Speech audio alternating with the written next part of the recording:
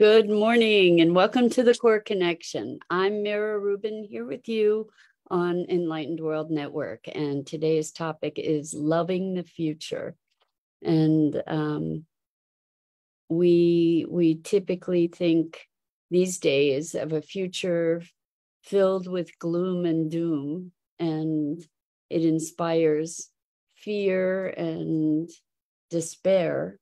And what if we were to instead put our attentions toward having the courage to envision a future that we love and that we can love into being? So that should be hopefully an inspiring and an insightful conversation that we can share. And good morning, Rosalind. Welcome. It's great to have you here with us this morning. And welcome to everyone else who's joining us. Before we get started, let's take a minute or two to get present. So let's take a deep breath in through your nose and hold it. And imagine clean, crisp oxygen flooding your lungs, flowing into your bloodstream, nourishing all your cells, all your organs, and bringing vital life energy to your body and being. And as you exhale any tension, stress, negativity, fatigue. And now let's take another deep breath in through your nose and hold it. This time, imagine brilliant, bright light lighting you up from the inside out, illuminating, electrifying, and energizing all your cells, your molecules, your electrons, creating a brilliant beam of light from your heart out into the world. And as you exhale any remaining tension, stress, negativity, fatigue. And now let's press our palms together. Vigorously rub your palms together, feel the friction, the temperature, the pressure, the motion, the tickling and tingling when you stop, and allow all those sensations to bring you present right here, right now, into this remarkable physical form that enables you to experience life. Welcome, welcome, welcome. It's great to be here with you today and to be talking about having the courage to imagine a bright future, to be holding space for the possibility that we can shift the trajectory that we're currently on, that we can have a monumental, miraculous shift of awareness culturally, globally, and create a world that not only are we not afraid to live in, but that we love. And this topic comes about as a result of the book that I had mentioned to you, written by Nina Simons. I'm excited to be having the opportunity to interview her for the Sustainability Now podcast. This is her book, and it's quite beautiful, quite beautiful. And I have to say that I share so much of the sensibility that she expresses, so many of the perspectives. It's nature, culture, and the sacred. A woman listens for leadership. And she was, I believe it was actually a quote talking about loving the future. But what gives me hope for humanity and our possibility of being able to transform the state of things. There's a couple things that give me hope for this, without it being an entirely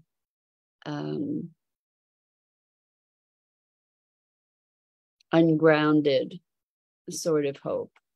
If we look at the pandemic, what we saw was that in a very, very, very brief period of time, the whole world globally galvanized around one particular threat, we can say, the COVID threat, that the whole world stopped.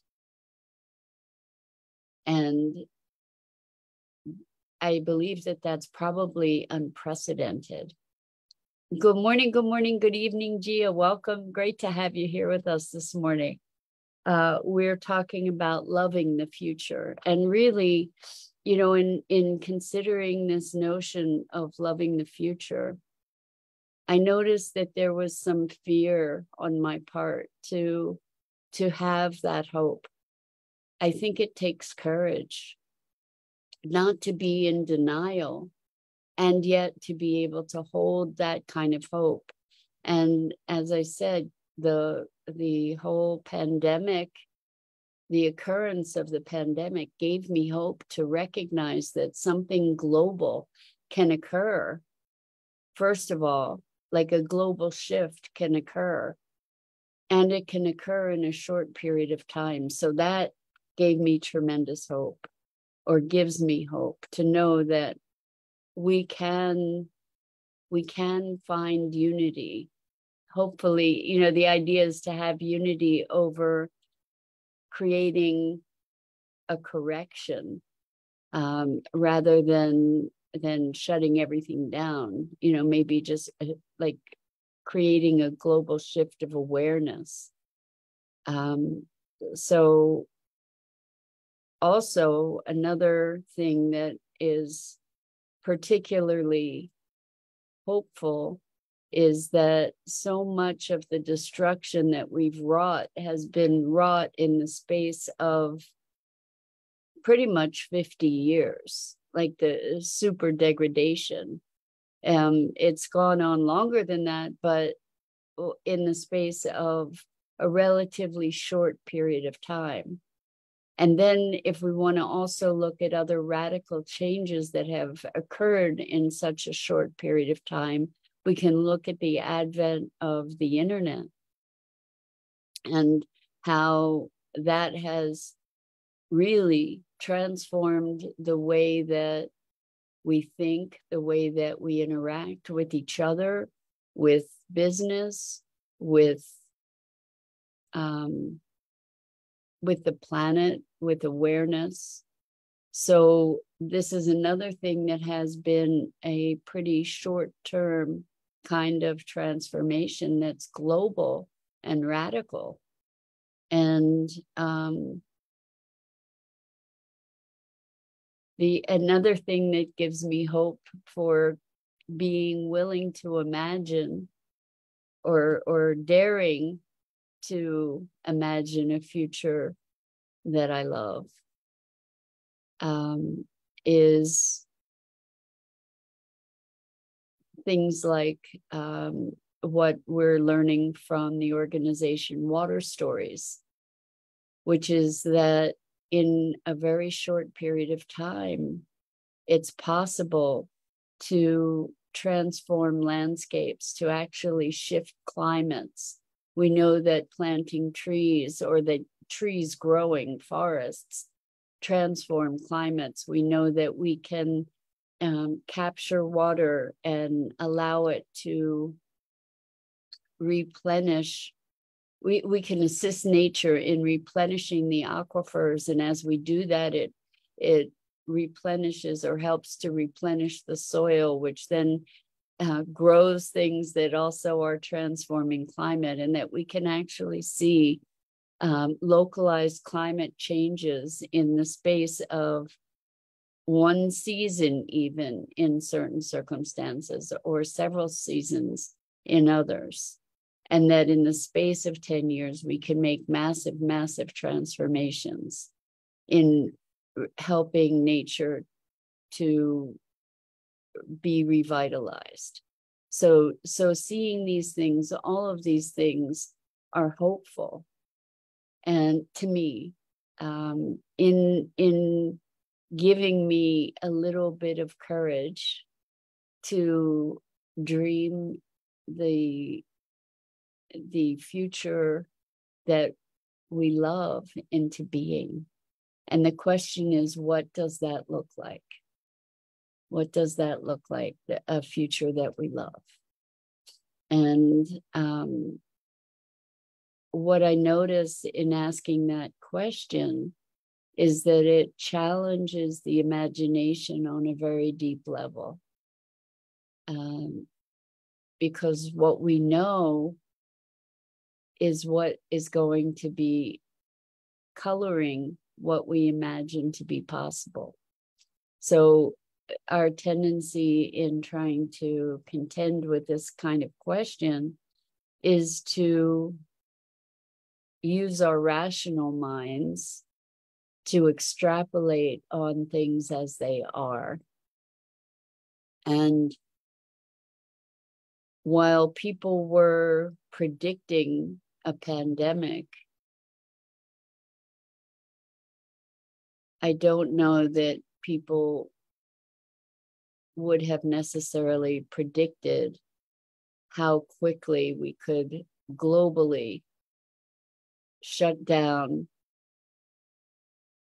the world, the human world, and also the resurgence of nature that occurred during that time, which is another hopeful aspect, right? That we saw that nature is very resilient. And while we may be on a trajectory that has potential for our demise, the planet and life itself is going to outlive us. There's no doubt about that, and will survive beyond us. So this notion of courage to dream a future into being, that we, in our heart of hearts, we can find a place where we do know it's possible. And what does it look like? What does it look like? What does it feel like to hold the space for that future? A future where we're working in harmony with nature, where we recognize that we are part of nature. A future where we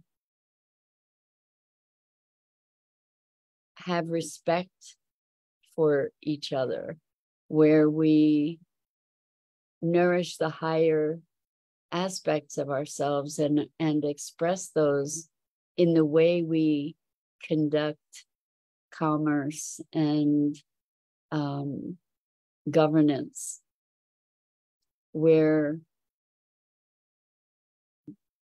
what would this future be for you? You know, what, as you maybe allow yourself a moment's grace to consider what a future that we love would be, loving the future and a future that we love. When we give ourselves the latitude to indulge in that imagining, we're going to call it imaginal space rather than imagination, because imaginal space is kind of connecting with our other than conscious intelligence. It's connecting with the greater field of consciousness and awareness to be able to access information, solutions, potentials that we might not otherwise have considered. I think there are so many of us that have been, and myself too, I have been caught in a belief in the inevitability of the destruction that we're seeing, the inevitability of its acceleration. And what if it's not inevitable?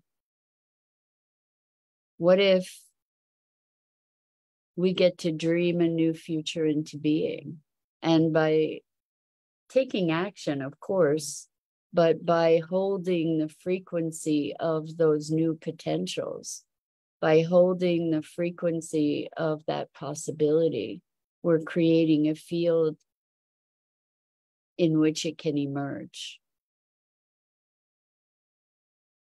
That's how we create things, right? We create things by first creating the concepts, first generating the vision, and then action becomes inspired. And we can take action. And there are so many people on the planet right now that are taking action and creating new possibilities, and that are generating inspired action to support the new a way of being that will create a future that we love. This whole conversation about the courage to dream, I love this. So Rosalind says health would be accessible, like ordering a pizza. I love that idea. But then we get to define what is health, because I think we get to the right now, in a way, we labor under the notion that health is accessible by taking this pill or that pill, or this supplement or that supplement. And so is that health? Or is there a way that we can access and harness health within too? Interesting thoughts, like what else would be in this future? I love that though, Rosalind, because health obviously is fundamental. So, and one of the other things that I didn't mention that's also really hopeful is this growing regenerative movement, regenerative agriculture and regenerative. I haven't heard a lot about regenerative medicine, but perhaps I'm hoping that that's on the horizon. One of the things that is very much regenerative medicine is stem cell technology. And it was something we were hearing about for a while there, and it is miraculous. And then all of a sudden, it just seemed to fall off the radar. The pharmaceutical companies were fighting it horribly, and the FDA. And so there are huge potentials for regenerative health. And a lot of our systems need to change. We see stuff with the, I don't want to go down that rabbit hole right now. Anyway, so health would be accessible. And maybe it would be more energetic medicine, right? Because ultimately we are frequency, we are energy. And if we can be interacting more on that level, then the pharmaceutical kind of palliative approach, that could be an amazing thing. I see us being able to be much more connected to our food supply. I know a lot of the futuristic thing is food grown in a test tube, where they're literally right now already creating laboratory meat. So we wouldn't have to be raising animals for slaughter. We would be growing them in laboratories instead, not growing the animal, but growing the meat. And that seems kind of wrong-headed to me, I have to say, but it's one person's opinion. I don't know that that's, I think that we lose sight of the fact that food grown in the soil has a different vitality and nutritive value than food grown, for instance, aquaponically or aeroponically. I think that's the right word. Aeroponically, maybe. Anyway, that the soil, there's so much more going on in the soil than just dirt, than just a growing medium. There's all kinds of life and energy and communication between different. So hydroponic, thank you. Hydroponic and aquaponic. Thank you, Rosalind. Mind blip. But anyway, those ways of growing food are helpful where we haven't been, where we don't have access to the land. But maybe we get to cultivate greater land access. Who knows? I mean, there's so many things to be looking at.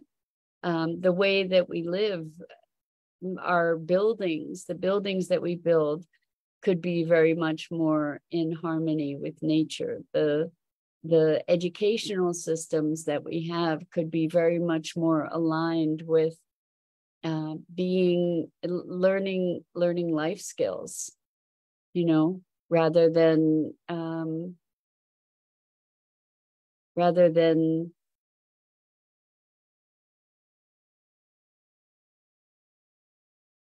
well, this goes into, it's very interesting. I was going to say rather than learning history, but the thing about history, we were talking about this the other day, about how history changes depending on who's empowered, right? The history is the story of the victors, so to speak. And we now see history changing as we're giving greater recognition to people who are not the old white men that kind of wrote history that we live with in this country. So, there's a lot of change happening with that. So maybe our stories are more inclusionary. One of the things that Nina wrote about in her book is she learned from an indigenous elder that the way that they learn about a society is by learning about their creation stories. And the indigenous people's creation stories incorporate humans and animals and elements and this interconnectedness. And our creation story, or the Judeo-Christian creation story, is one of exile and separation and punishment. And it's very, very dramatic contrast. And so maybe we get to recreate our stories. That was such a profound recognition for me. Like hearing that, it was just, oh my gosh, look at this. This is the source of so much of what we see now rampant in the world. The domination and control, the combativeness, the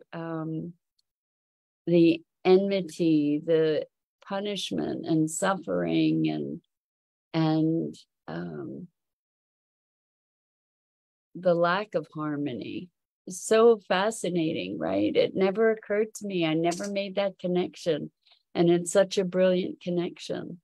So anyway, let's look at what would be this beautiful future that we could love. And also let's notice what arises as we start entertaining that thought, like the fear that shows up the fear of being disappointed, or of